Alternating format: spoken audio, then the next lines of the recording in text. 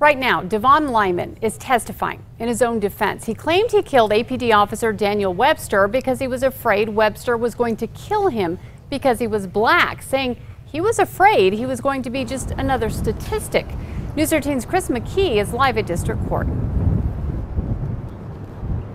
Kim, for the first time, we heard from Davon Lymon about what he says happened that night. He claims he was complying with the officer when he was pulled over and freaked out when Webster went to cuff him. When he said, "I got 6 other officers coming to put me in the ground," I thought I was going to be a statistic in Albuquerque, New Mexico, shot by APD.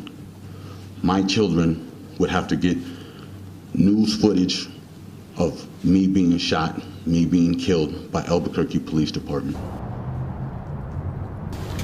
Lymon's testimony came after the prosecution rested its case today. Lymon claims on the night of the shooting, he was riding on his motorcycle with an ex-girlfriend headed to dinner near Central and Tramway when Officer Webster pulled him over and cut him off in the Walgreens parking lot.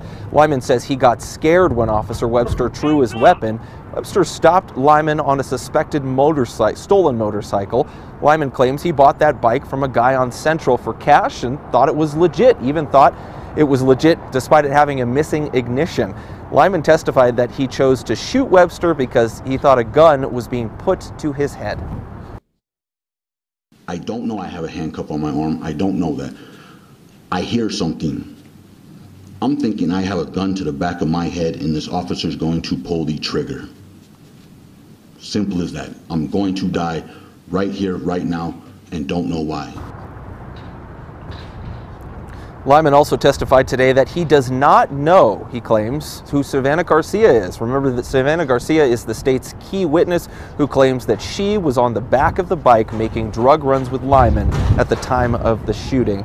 Now, the defense finished questioning Lymon just before 4 o'clock today, but we actually broke from court late today because the defense had put in a claim for a mistrial based on a question that the prosecution had asked. The judge dismissed the jury early. He said he was going to take it under advisement tonight and make his final decision on whether there would be a mistrial in this case tomorrow morning by 9 o'clock when court is expected to resume. Back to you, Kim. Okay, thanks, Chris. Now on the stand, Lymon did admit he has a criminal history that includes manslaughter and heroin dealing. Talk of his criminal history had been forbidden in the trial. We'll continue to bring you live updates on the testimony and the live stream at KRQE.com.